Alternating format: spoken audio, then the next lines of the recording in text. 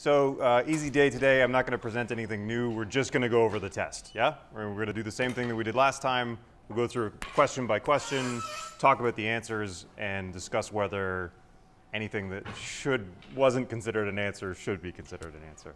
I think it'll probably be not as bad as last time for the simple reason that the average on the multiple choice was much, much higher. The average on the multiple choice was 82 this time.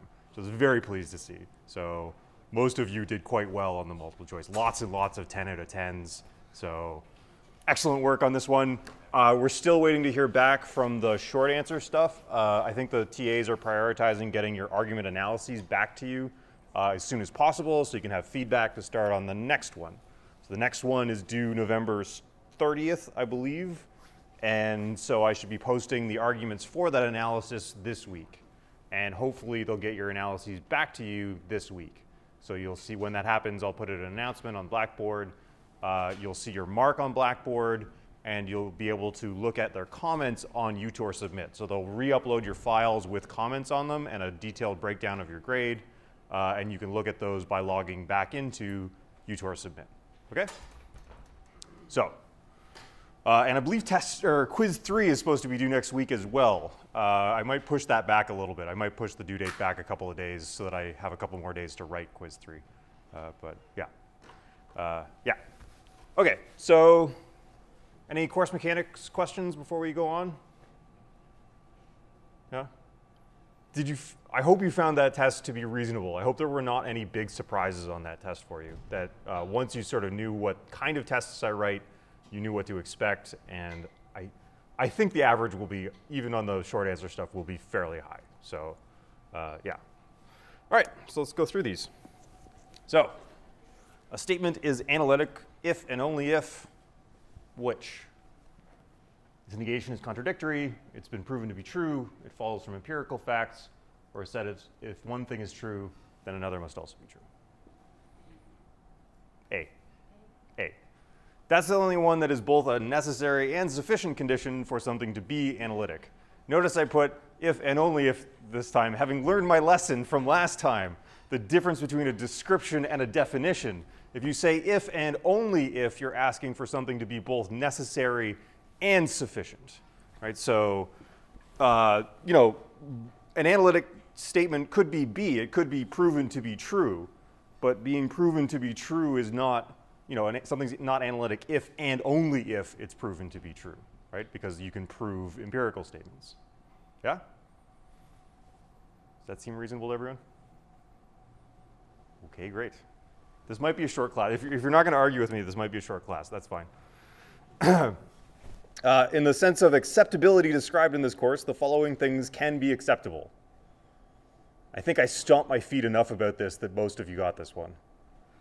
It annoyed me when people said, for example, that an argument is acceptable, because that's not what acceptability means, right? Well, not in this class. It's perfectly normal and fine to say that an argument is acceptable in any context other than this class, but I kind of demanded that you use this word in only one way, which was which? Premises. Premises are the only thing that can be acceptable. So you determine in your argument analysis, is this premise acceptable or not? Inferences are not acceptable. What are they? They're like valid or invalid, right? Yeah, so premises are the only things that can be acceptable. Not arguments, not inferences, and certainly not arguments, inferences, and premises. Yeah? So far, so good. Whew, okay. So in inductive, I am a little bit nervous when I'm doing this because it's often the case that people show me things that I didn't realize about these questions, but so far we're doing all right. So an inductive syllogism does the following. Starts from an analytic truth and moves to an empirical generalization, starts from an empirical generalization and moves to an analytic truth. I think those are just irrelevant. C, starts from facts about a population and moves to facts about a sample of a population. C, that's the one I was looking for. Yeah, that's an inductive syllogism. D is closer, but that's the inductive generalization. Yeah? I'm sorry to hear that. Yeah. Any questions about that? Any worries? Okay, great. False dichotomy, the practice of dichotomizing falsehoods. That's for those of you who have not studied but are trying to work out the answers from just looking at the questions. It's a good skill to have. I'm just trying to throw you off the trail here. We're trying to, no, I'm not trying to trick you. I'm trying to diagnose whether you've studied the material. An error in reasoning resulting from considering too few possibilities. Yeah, that's the one. B is the one that I was looking for. Another term for disjunctive syllogism. Nah, disjunctive syllogism is not an error in reasoning. It's not a false dichotomy. It's where you have a dichotomy, and it's a good dichotomy. You say, like, it's either raining or it's not. It's not raining, therefore it is raining. That's a disjunctive syllogism, but you haven't made some terrible error there. You just sort of said something true. Or when an argument contains inconsistent premises, I don't think that's anything to do with this. Yeah? Okay, good. Tu quoque translates to you too. This is, I think that's the only one that is even remotely close to the answer. Yeah? Okay. I feel bad about this style of question because it's not really testing your understanding. Like, it's not testing any deep skill set that you've developed by being in this class, but here we are.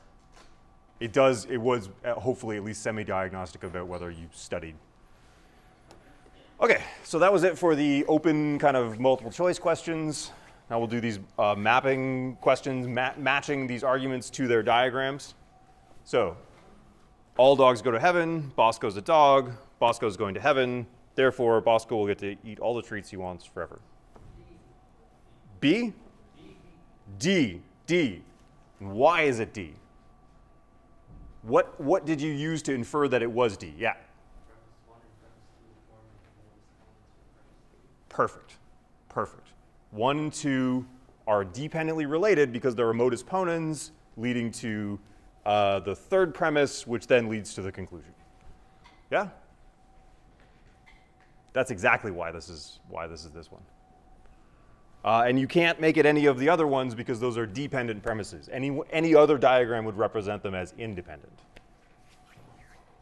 The Pope said that dogs do go to heaven, by the way. So according to the Catholics, this at least P1, he didn't say all dogs go to heaven. I guess there could be jerk dogs that don't get to go to heaven. But at least some of them do get to go to heaven, according to the Pope.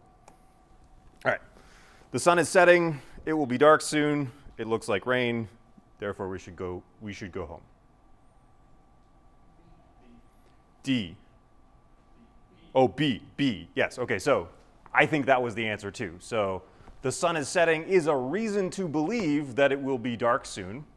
Right? Those are not unrelated, but neither are they a dependent reason for something else. And it looks like rain. So, and it will be dark soon is itself an independent reason why you might want to go home. Similarly, it looks like rain might be an independent reason why you might want to go home. So P1 leading to P2, leading to the conclusion. P3 also leading independently to the conclusion. Okay. Does anybody want to make a case for another one?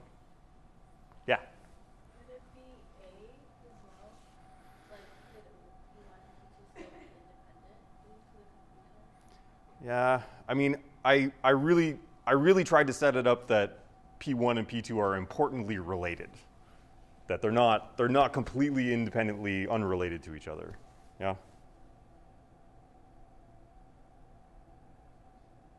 So I think B is better.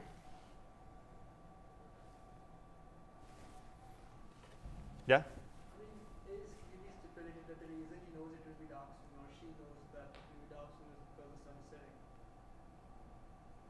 I'm noticing something else here, though. Like, aren't P2 and P3 potentially related as well?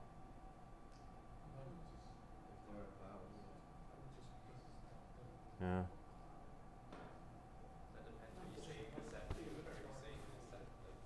Yeah. Yeah. Although that wouldn't, just because of the way the premises are labeled, I don't think any of the other diagrams fit other than possibly A? Possibly A.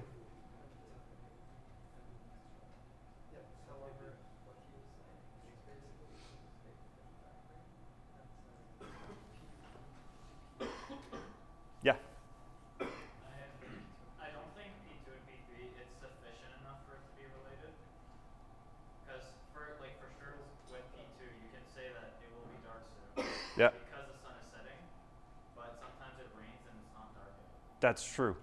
That's true. That's my favorite kind of weather. Sun showers are my absolute favorite kind of weather. Yeah. There's one up here. Yeah. It's also not just because the sun is setting doesn't always mean that it will be getting dark.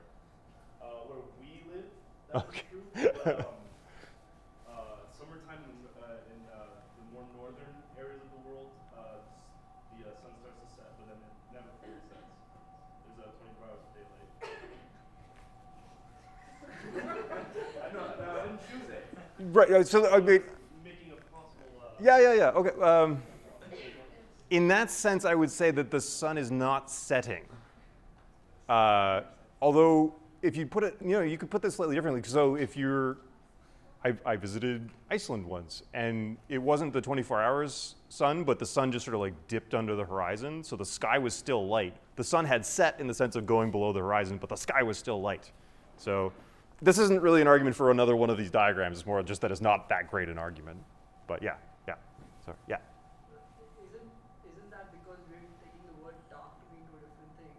It will be dark soon can mean it's just going to be night. And that follows from the fact that the sun is setting. When people say it will be dark soon, they mean it is going to be night. Right? Maybe. I think they mean that it's going to be dark, like that it's not light out. So if somebody's in the North Pole or like near the Arctic Circle and the sun is about to go below the horizon but it's not going to be dark out, I think they would say it's going to be night soon, but not that it's going to be dark soon. I don't know how Icelandic people talk about this stuff though. So, okay. Okay, but the really important question is A an acceptable answer to this question? I think we've actually put enough air between the sun is setting and it will be dark soon to make A an acceptable answer here. Because if the fact that the sun is setting isn't necessarily related to it being dark, and if near the Arctic Circle it is not necessarily related, maybe the sun is setting and it will be dark soon because it's going to get cloudy, and that's why it also is going to look like rain. I don't know. Does that not sound like a reasonable inference to you? I don't know. That's probably not what you had in mind. The way I look at it is that you can still say, no matter what, it will be dark soon. Ah. Like you can still connect those. Good. So the relevance of P1, P2, and P3 don't depend. So the fact that, so if for whatever reason it's going to be dark soon, that might be a reason to get home. If it's because the sun is setting, that might be a reason to get home, even if it's not going to get dark. And it looking like rain could be a reason, even if it's not nighttime. Excellent. Write that down. Okay, so I'm going to go back through all of these and give credit on this one for diagram A. Which question was this? This is 5, 6, 7.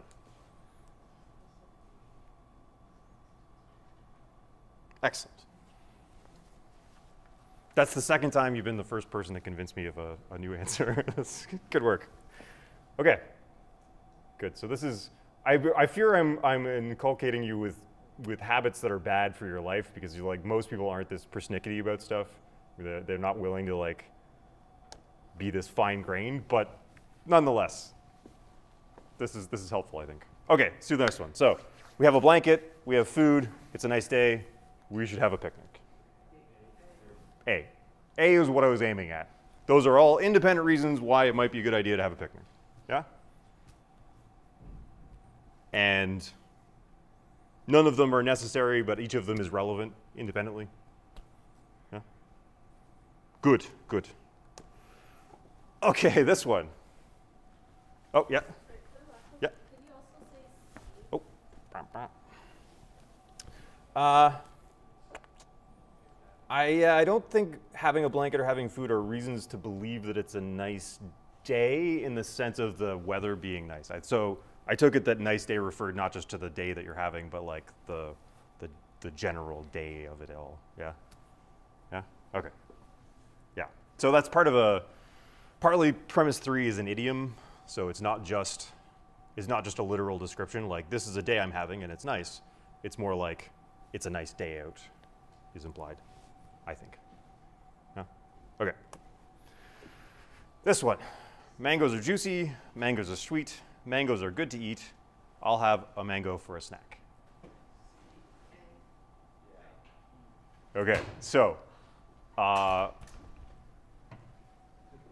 somebody who said A, what's the reasoning? Hang on, I haven't heard from you. Yeah. So mangoes are juicy is an independent reason. Right. Mangoes are sweet, and then I could add good to mean healthy. Right. So Same. the fact they're healthy doesn't have anything to do with the fact they're juicy and sweet. Good. Good. So, yeah. But because of the fact that they're juicy and sweet, they're good to eat. So if good means enjoyable or delicious or something like that, that's exactly what I had in mind when I was writing this question. While you were writing the test, Michael, my friend and the TA for this course, says, do you mean healthy or do you mean good? I'm like, oh, geez. Okay. Yeah. It doesn't mean it's unhealthy. Right. That's true. That's true. Oh, it doesn't mean it is healthy. Wait, so what's the conclusion what should you, oh. Right, so, yeah, so she's arguing for A. She's arguing for A. Yeah, so that would be 3 totally separate reasons why you might want to have a mango for a snack, because they're juicy and they're sweet and they're healthy for you. Yeah. The alternative, of course, is that juicy and sweet are reasons to think that it's good in the sense of good, fun stuff to put in your mouth, and then it would be diagram C. Yeah? Okay, so having been identified, a number of people, like a couple of people from the class asked me, like, do you mean healthy here? And the TA was like, do you mean healthy here? So before I even talked to you about this, I marked both A and C as correct answers to this, I hope that's fair. I should have made you argue for it so you'd have more of a sense of accomplishment, but I think it was, yeah, there's too much indication that, that this was ambiguous deeply. Yeah? If we don't know what a mango is and someone says, hey, it's juicy, it's sweet, it's good to eat. Yeah. But it's kind of like spiky that it hurts you. Okay. So is P3 valid in terms of P1 and P2, therefore it's P3? So is the, careful now, don't say a premise is valid. The inference, so is the inference from P1 and P2 to P3 valid?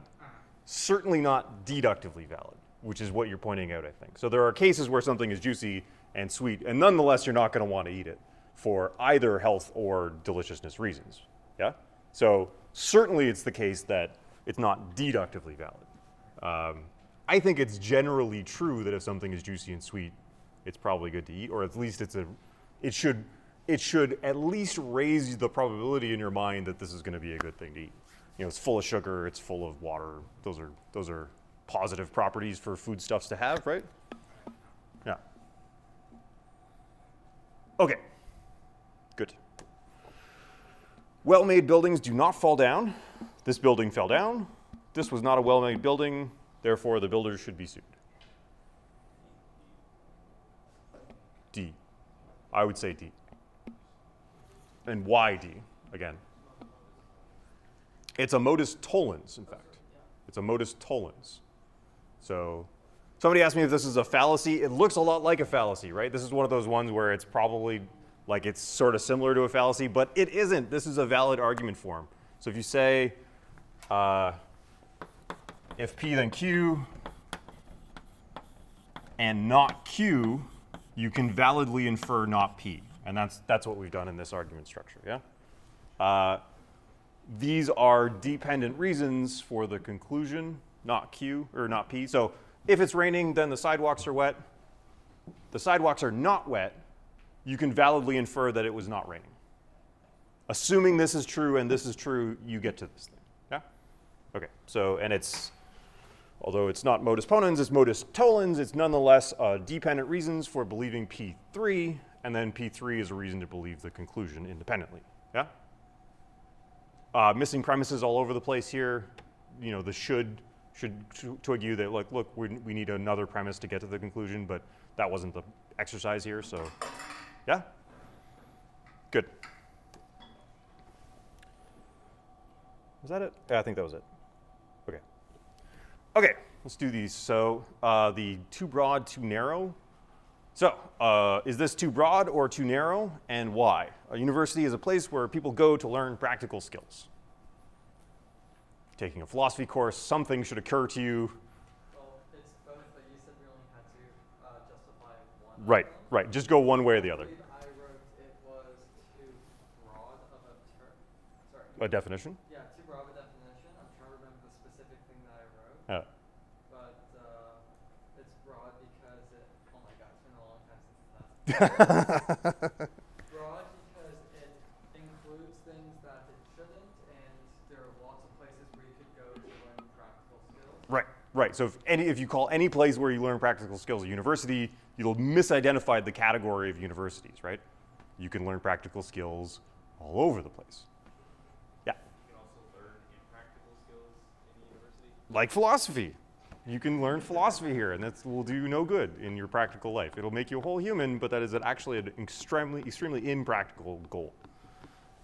Anybody else have different reasons for too broad or too narrow? Want to throw it?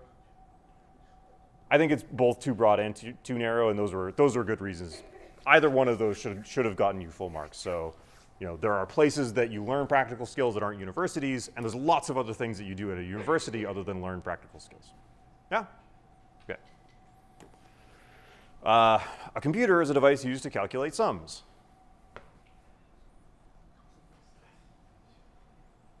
Yeah. Too narrow Oh. because Yeah, too narrow because you can do other stuff on the computer. You can browse websites. Right. Totally. There's a zillion things you can do with a computer that aren't calculating sums. Yeah. Too broad because you could use a calculator. Exactly. Very good. Yeah. You can use a calculator. You can use an abacus. You can use a pen and pencil. Very good. Some other? Yeah. But like, just the point was too narrow. If there's a calculator, it's a computer, right? No. I had this question when I was writing the test. I didn't specify it. Yeah. Was a calculator a computer or no? Historically, we haven't. Like, historically, people have accepted that there are calculators that aren't computers, typically. Certainly, there are devices you can use to calculate sums that aren't computers, like an abacus is certainly not a computer in any of the usual ways of using that word. Yeah. That's a good question, but yeah, it gets us to the ambiguity of all definitions. We're like, what is a computer really? And the answer is, I don't know. However people use that word, it doesn't matter. I hope you didn't write that on your test. It's too apathetic sounding, but I think that's the actual answer. Yeah? Satisfied with that? Good. Okay, on to the fallacies. So to what degree is the following a legitimate appeal to authority, and why? Some philosophers argue that time is an illusion, and they are specialists, so they should know. Yeah? I would speculate that most other disciplines don't even think about time. So they may have the only authority because they're the only people thinking about it. A philosopher is definitely the only person who would stand in front of a crowd and tell them that time is an illusion. I think that's something that we can be confident in. Yeah. Sure, the philosophers do have the authority on this. However, they say in it, some philosophers, there isn't a Right. consensus. You could just as easily write, some philosophers argue that time is not an illusion, and get away with the same thing. People typically don't bother to write that down because it's so obvious, but yeah, lots of philosophers think time is not an illusion. But I think this is, yeah, your point that philosophers might have the relevant kind of specialty should be acceptable as an answer. And also the lack of consensus should be acceptable as an answer. Both of those cite the features that you want an appeal to authority to have. So good. Yeah. Linguists and physicists also argue that time is an illusion. Linguists? I mean, when I was doing introduction to psychology, introduction to language of psychology, Yeah. we argued that if time actually exists in the way that we think it does, and that it creates a fiber of illusion because of the way language is framed. I'm stunned that you had that conversation in it. Was it a linguistics or a psychology class? Sorry, Psychology, psychologists. I'm stunned that they had that debate. I think that they're trampling on our territory right now. That's philosopher stuff. The psychologists should stick to their lab work. No, I'm just joking. I'm amazed that they did that actually. Because there are different languages that have different conceptions of time, and there can be a language that has no conception. Right. Okay, so like stuff like the Sapir-Whorf hypothesis that says like your temporal grammar affects the way you experience time or something like that. That's very interesting. Yeah. Okay, well if you wrote that on your test, I hope you get a point for it. So that would be, if that's right, it might show us, it might be evidence at least that other disciplines are also interested in this question. I don't think that excludes philosophers from having a legitimate claim to be sort of focused on that question, yeah? Philosophers have been kicking this one around since like before Plato. This is like Zeno's paradox of motion and Parmenides. Like the people who inspired Socrates and Plato were arguing that time is just an illusion. So we've been on this one for several thousand years now.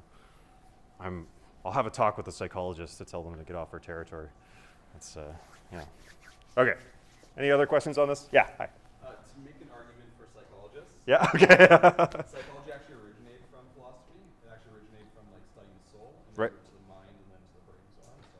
Very good. Okay, so this is an argument for actually psychologists have taken up this question that started in philosophy and are making it rigorous and scientific. All right, fair enough. That's fair enough. We do. I mean, yes. So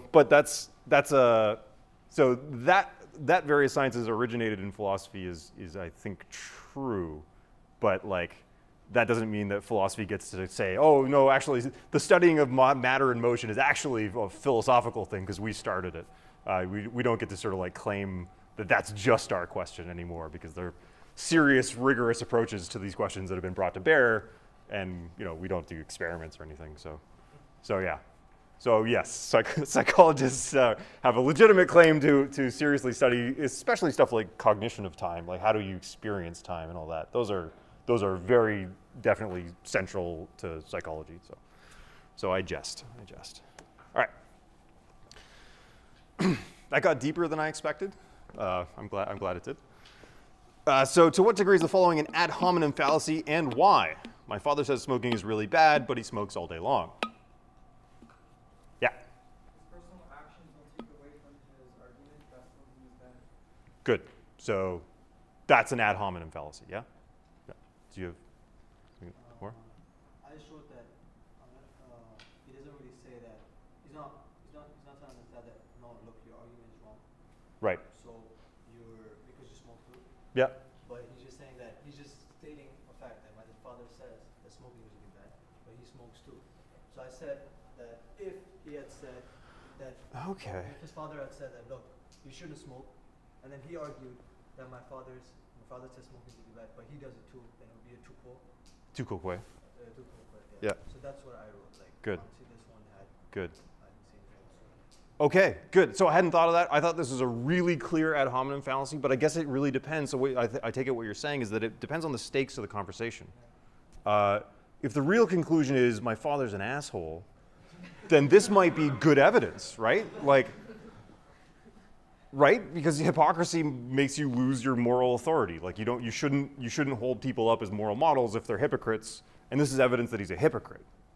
So if that's the real conclusion, like my father's a jerk, this could be a perfectly good argument for that.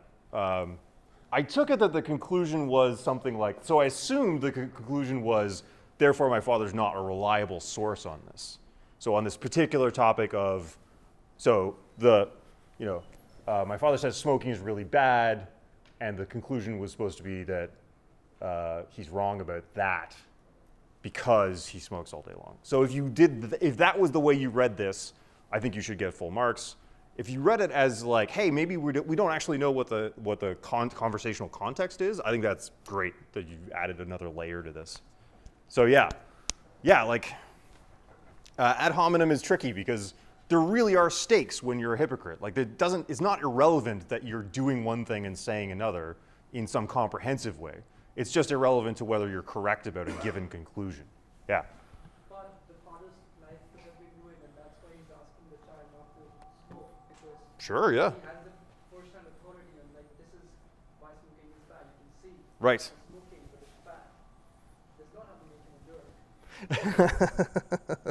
Not necessarily. Yeah, okay. That's a more sympathetic. Thank you. It's a more kind and sympathetic interpretation of this. So yeah, it could actually be that the father. This is a good appeal to authority. You say, look, I know smoking is bad because I've been addicted for years and years. I know what it does to you. I know how hard it is. I know how hard it is to quit. So you shouldn't do it. Trust me, I know. That could be a good, legitimate appeal to authority. Say, you know, like I have a lot of firsthand experience with how this affects people, so you should believe me. So good, yeah, that's much nicer. Thank you. Try not to be so cynical here. Yeah. Okay. Yeah. This is kind of like irrelevant, but how circular is it to cite yourself as an authority on the argument at hand? I think it's to cite yourself as an authority in an argument. Yeah, I don't know. So it's not circular to cite your own expertise, right? So somebody says to me, what do you know about philosophy, Corey? It's like, well, I did a PhD in it. I mean, that's bringing a new bit of evidence to I take it that that's bringing a new bit of evidence. That's good. It's a rude thing to do in conversation, but nonetheless, it's not circular as such. Because if they didn't already know that I have a background in this, that might be new information that's relevant to the conclusions. Like, yeah, no, I actually, you know, I spent my whole adult life studying philosophy, so that's why I think I know something about it, sort of thing. So that's not circular as such. But if they already knew that I did this and they're like, why should I believe you? And I say, well, because I have a PhD, it's just really weak argument, right? It's just like, that's not a reason to believe me. That's a reason to like listen in the first place or something like that. Yeah? Yeah. Good. Okay. To what degree is the following a case of the appeal to authority, appeal to ignorance fallacy, and why? If there were a way to travel faster than light, we would have worked it out by now. I don't love this question. This is an okay, I don't know if this is a great question, but what did you say? Yeah. I think it's an appeal to ignorance fallacy because as the top scientists would say, we are very limited in our scientific approach. Yeah. We have absolutely no idea how half the things work in the universe, and there is no reason to suggest that we couldn't travel faster than light, although that's the limit barrier that's set so far.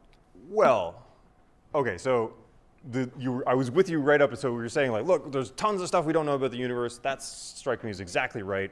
There are some reasons to think that we can't travel faster than light, like special relativity and general relativity are some of the best confirmed scientific theories in history, right? They're like really, really predictively successful, and they both have kind of built right in this speed limit, right?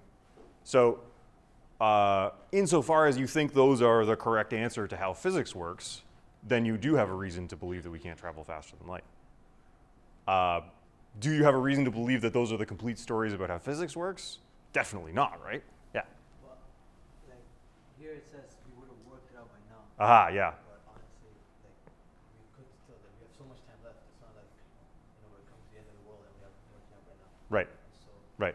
Good. So I think that's right. And that fits with the first half of what you're saying there, which is just like, look, there's so much we don't know about the universe. There's tons we don't know about the universe. We have just started learning about the basic structure of physics in the last couple hundred years, like a blink of the eye in sort of long-term thinking.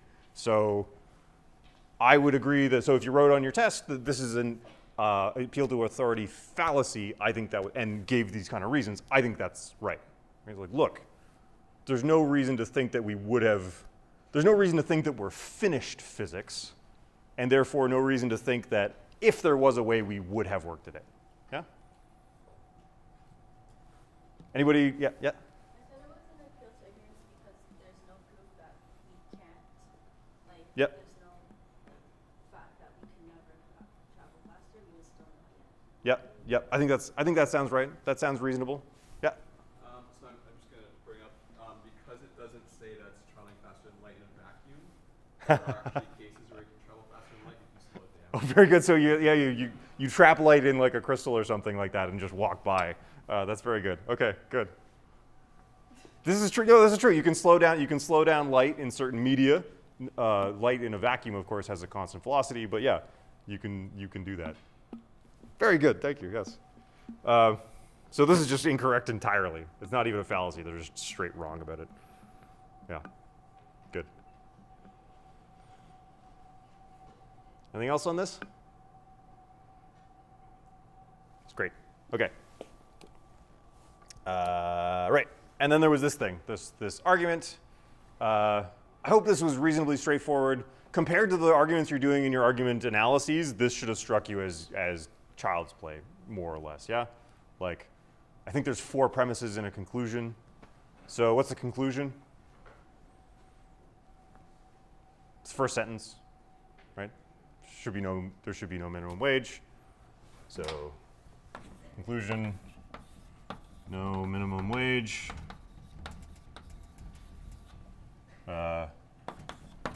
Premise 1. Isn't the conclusion should be minimum wage should be abolished? Because minimum wage is there. He wants to abolish the minimum wage that exists. I think that's equivalent to there should be no minimum wage. Tell me the difference between there should be no minimum wage and the minimum wage should be abolished. Because right now we have the minimum wage. He's arguing the fact that the abolishment of the minimum wage because it exists. And the fact that there should be no minimum wage follows from the fact that if there is minimum wage, we should abolish. I just still don't see the difference. So to say there should be no minimum wage doesn't say that there isn't one now, right? But there is one right now, we know that. Yes, but there's no contradiction between saying there should be none and there is one. One is a normative claim and one is a descriptive claim. Yeah? Yeah. In that case, that could be the conclusion too. That's right. So I think there are 2 instances of the conclusion here. Yeah, yeah. As I read this argument, it's really just got the same conclusion twice. There should be no minimum wage should be abolished. Yeah? Yeah. Okay, good. And then there's really just 2 lines of argument leading to that.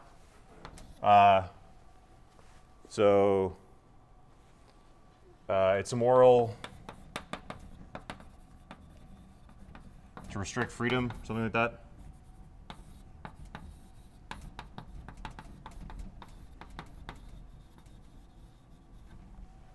P1.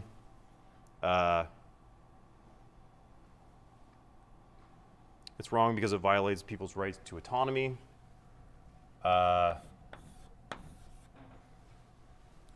If you wanted to compress those 2 into one premise, I think that should be okay, actually. So,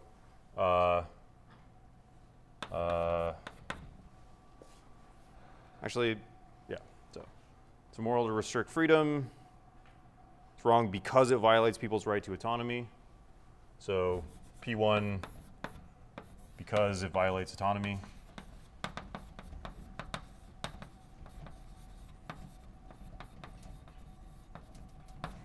Yep.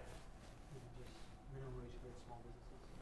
Yeah. So there's so minimum wage for small businesses.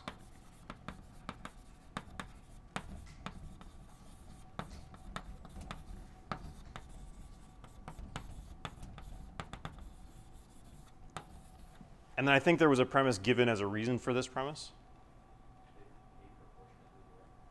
What?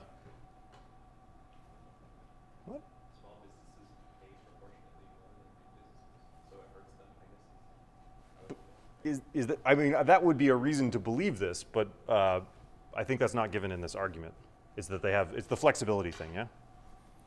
Big businesses have more flexibility than with their employees, yeah? Yeah. I think that's a better reason to believe this than the one given, but nonetheless, that was the one given. So, big business has more flexibility. And I think the structure is just like this. P1 leading to the conclusion, P2 leading to P1, P3 leading to the conclusion, and P4 leading to P3. Yeah? Something like that. Once again, I've asked the TAs to be broad-minded, and if you didn't break it down exactly this way, or you didn't draw exactly this diagram, but you did do something that made some sense, hopefully they'll give you full credit. once again, you'll have to wait. Well, you'll have to wait until you actually see your paper and how it was marked. But I'll invite you, if you want explanation or clarification or just to argue with me, I'll invite you to come to my office hours and/or email me about it. Yeah. Okay. Okay. So that was it, more or less, for argument assessment. We've done the first 2/3 of the course. The final third is going to start on Thursday, and it's a bit experimental, so I hope it goes well. We're really going to start talking about how this stuff plays out in a human mind. Like, we're going to talk about, on Thursday, cognitive biases, and then all next week, we're going to talk about cognition and mental health, where, like, the most important argument that you'll ever have is with yourself, like your own internal monologue is the argument that you have the best chance of actually winning, since you're both sides of it. And also because you have a deep trust of the person you're arguing with, hopefully. So really, we're just going to try to take some of these tools and skills and see how they transfer to thinking about yourself, thinking about dealing with your own internal monologue. So that's more or less the plan. And then one class on paradoxes, just because I think it's fun. Okay, great. Thanks, everyone.